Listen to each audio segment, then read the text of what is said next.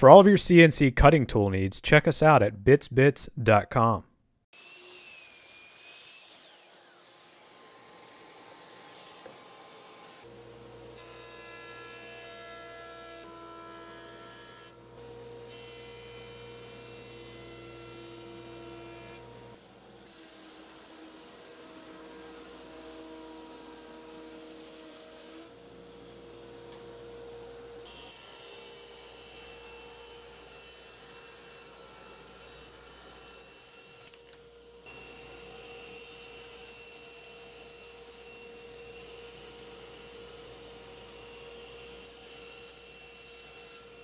Let's take a second to chat about the bits that I'm going to be using on the first part of this video, and that's to make the rail and stile or the cope and stick panels.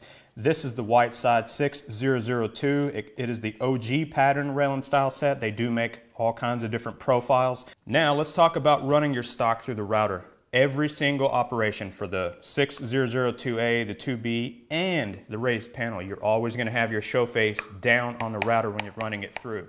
So mark your show faces and remember to always run those facing down.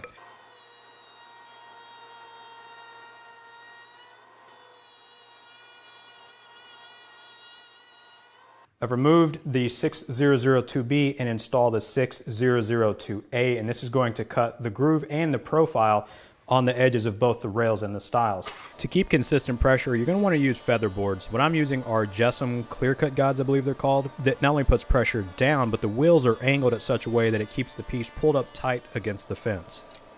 The desired outcome is this.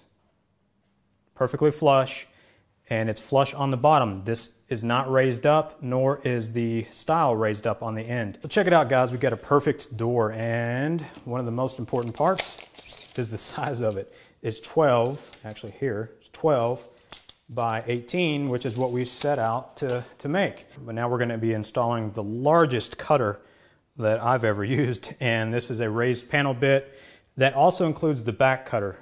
And look how large it is. Here's the rail and stile bit in comparison, and a 1/4 inch bit. This thing is freaking huge. So that means you're going to need to run it slow, and you're going to need a powerful router. So this is what this bit is going to do for you. Here's a sample router, or a sample panel, not router, made out of cherry. As you can see, it put the cove pattern on the front, which is really awesome looking and nice clean cut, but it also does the back cut. Because remember, this is a 3/4 of an inch panel, and if you don't remove waste on the back, you're not going to be able to fit this inside of that 1/4 inch groove that we cut using the rail and stile bit. So if you didn't have a back cutter on it, you would have to do a second operation and cut a rabbet on it using something like a dado stack or another bit here at the router table. So what makes this bit special is that it has the back cutter on it again at the top, because remember, everything is face down when you run it through here. You know, like I mentioned a minute ago, I had to move the fence back 4 to 5 times to get it even with the bearing on the router bit. This bit is really large, so you need to run your router slow and take your time. You know, another tip that I have for you is if you're running your piece over the bit and it's chattering or it's vibrating pretty crazy, just run it over the bit one more time before moving your fence back, and this ensures that you've got the cleanest cut possible and that it removes all of the waste that it's going to instead of missing stuff. And I would be lying if I said that I didn't put the door together just to see what it's going to look like, and I was extremely thrilled with it.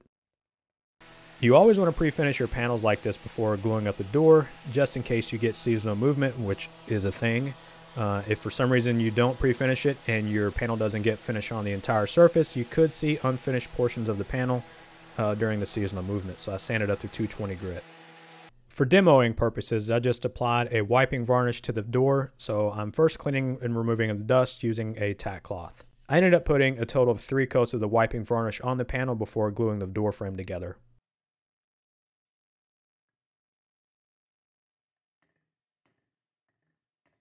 Now that the panel is pre-finished, we can go ahead and glue the door together. It's pretty simple. Just put glue on the tenon portion of the rails and assemble the door.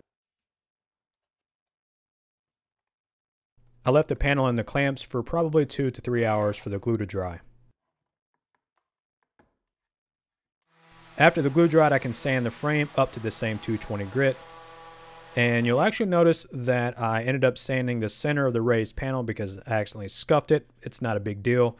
Just sand the surface with your 220 grit and prep it for the same varnish that you're going to be putting on the rest of the door. 2 or 3 coats later and your door is done.